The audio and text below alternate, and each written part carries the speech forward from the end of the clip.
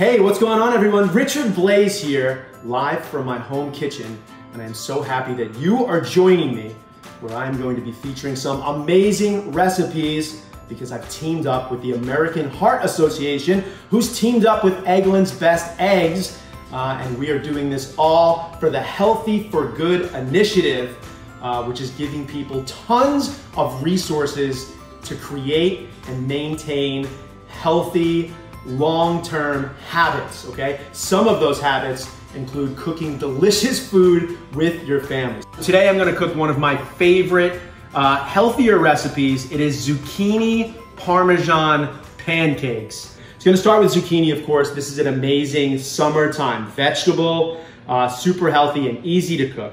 Then we're gonna also have some eggs, and then we have some fresh herbs, we have some Parmesan, we have onions, black pepper, flour, and we're gonna mix that all together, make these pancakes, and serve it with some low-fat Greek yogurt. We're gonna grate this zucchini. It's gonna be the base of our recipe.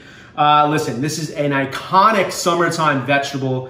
And of course, listen, if we wanna live a little healthier, you gotta eat more vegetables. I personally have lost like 80 pounds over the last 10 or so years. And a lot of it comes from just eating lots of vegetables, right? Because they're good for you. Zucchini, one of my favorite summertime ones. And so I'm gonna grate this zucchini. I'm using a standard box grater. If you've cooked at home before, this could be one of those situations where if you've ever grated your thumb, it's not a good thing. I have one that's grated already. So this is 2 medium-sized zucchinis, or 1 large zucchini and 1 small one, all right? Do the math. Right? That's one of the things actually that I love so much about cooking, especially as I'm cooking with my family, is that when you are cooking, there is math involved, there's science involved, there's history, you're talking about culture. There's so much to be learned, not just about how to cook, but about about the world, basically. All right, so my zucchini is shredded. I'm going to put it into this mixing bowl, and then I'm going to combine our dry ingredients for this recipe. Combining the dry ingredients does not sound like an incredibly dynamic thing to do, but it is crucial to any sort of batter or cake, right? So we're gonna start with a little bit of AP flour. So we have all-purpose flour. There we go. Oh, gotta get it all in there. Okay, all AP flour. We're gonna add our grated Parmesan. The great thing about the Parmesan is that it's gonna add 2 things. It's going to add natural salinity or salt, which is gonna make this tasty.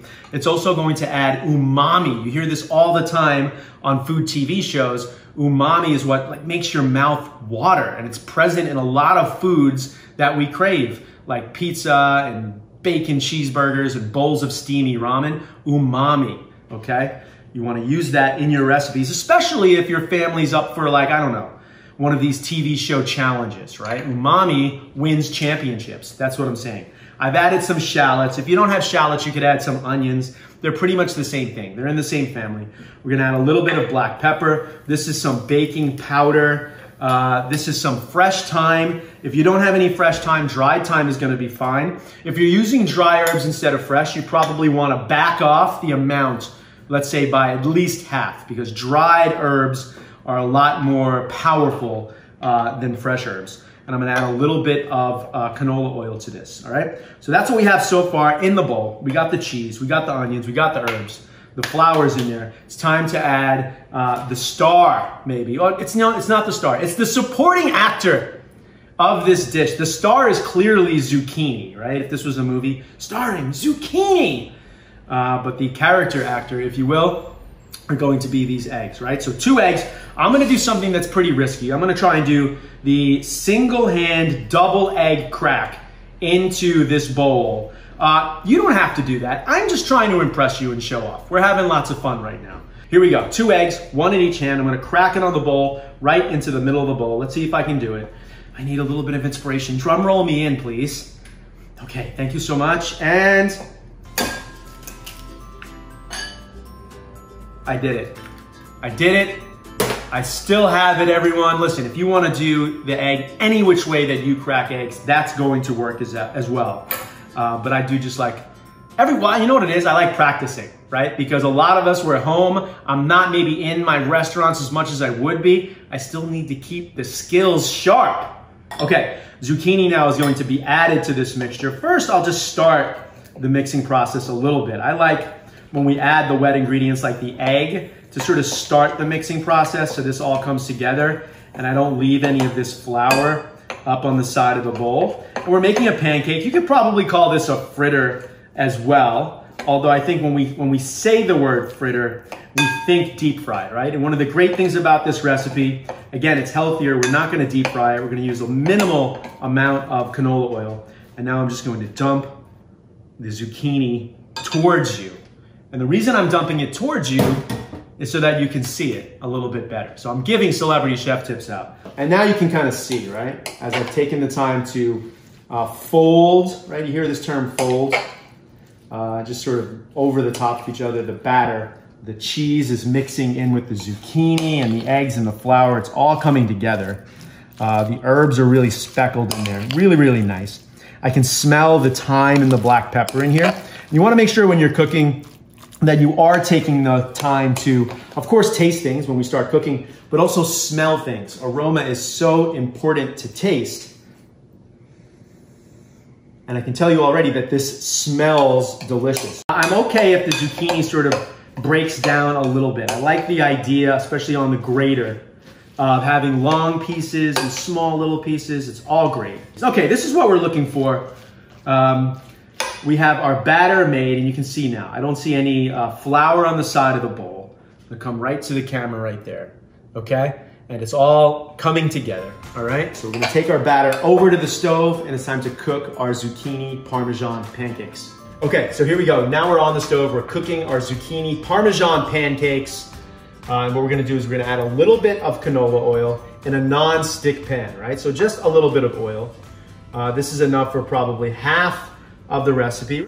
You know, a lot of chefs, they have a problem with the non-stick pan, right? There's like, I don't know, there's some ego involved with cooking with a non-stick pan. I like it. Anything that makes your job a little easier, it makes it a little bit more efficient. To me, the technology is great. So non-stick pan, a little bit of oil, that's gonna help enable us to brown and crisp these pancakes. And the browning of these pancakes is actually called the Maillard reaction. I don't want to get too scientific, but the Maillard reaction, that is the browning of protein that happens to be in the eggs and the flour in this recipe, and it's what makes food more craveable and more delicious. Maillard reaction. And while our pan is heating up, our batter has really, it's just only been a couple of seconds, but you can really see how that zucchini and the flour and the Parmesan has come together. Really, really, really, really nice. And it is time now to sear our pancakes. The oil's in the pan. I'm on a medium-high heat. The most important thing, even with a non-stick pan, is we want the pan to be hot enough so that when we put the batter in the pan that it doesn't stick, even with a non-stick pan. It's just gonna help ensure that it does not stick. So make sure the oil is dispersed all throughout the pan. I can sort of tell that it's nice and hot. I'll turn the temperature down a little bit right there. And we'll cook these at a medium-high temperature. So we'll do just little pancakes. So I don't know, maybe, and I think it's 1/8 of a cup, seems appropriate, but you make them the size you want. Sort of just make little, nice little rounds. The most important thing here isn't exactly the size of how large each pancake is that we're not crowding the pan with our zucchini. All right, because if we crowd the pan, what happens? What happens, Richard Blaze, if you crowd the pan? What's going to happen? Well, one, just like if you've made a standard pancake, they could stick together. Two, there's not enough space between pancakes so that they're not going to cook evenly. They're going to sort of steam together. So my pancakes are starting to cook. I can hear the sizzle. You want to use these cues, these audio cues, to know if things are going well in the kitchen. These are a good size for me. The serving portion is going to be about 4 of these cakes per person. All right, which is also great. You get to eat. You know, when you're eating vegetables, you can eat so much, right? Which I love, right? Eat all the veggies you want. Just sometimes when you use the word pancake too, this is a great way to just get kids to eat things that maybe they wouldn't, because pancakes are just yummy and delicious. But who knew there was zucchini in pancakes, right? So we do that a lot when we're cooking for our kids and for our family. We have lots of picky relatives. I'm sure you do too. We even have a relative that doesn't eat green vegetables, but I bet you, you know, Uncle Scott, sorry to call you out, but I bet you would eat zucchini Parmesan pancakes. Would he? Jasmine is my camera op. She nodded to me. She can't move the camera. Okay, so I don't want to overcrowd the pan, all right? And that's the most important thing. I could probably squeeze one more in there. But this is really what you want to see, is that I'm not crowding the pan. And you can even see as I jiggle the pan, they're not sticking to the bottom. That's because one, yes, we're in a non-stick pan, but also because I've given them enough space to cook. I probably could have put one more in there, but I didn't want to mess it up for you. Okay, some people say I'm a perfectionist. I'm really not. You know how many times I feel like I've failed as a cook during this pandemic, cooking for my family? My kids aren't here right now, but they would be like, yeah, Dad, those things you made were not delicious. They don't even remember what they were. These, I know your family are gonna love, these zucchini Parmesan pancakes. Okay, so now I can see they're starting to brown around the edges, and that's letting me know that they are ready to flip. Another thing you can do, I'm using this spatula, but if you were just using a measuring cup, you can just sort of press them down a little bit, all right, to make sure that the surface area is getting nice and brown. And there you go, look at that. That egg that got in there really, really helped us out. It binds all of the vegetables together. It works with the Parmesan. The Parmesan starts to melt, and that's exactly what we're looking for. So back to the stove. I'll turn the heat up a little bit here. Let it cook. A lot of times when we're cooking, we want to do too much with the pan. We want to shake things up. We want to make fire.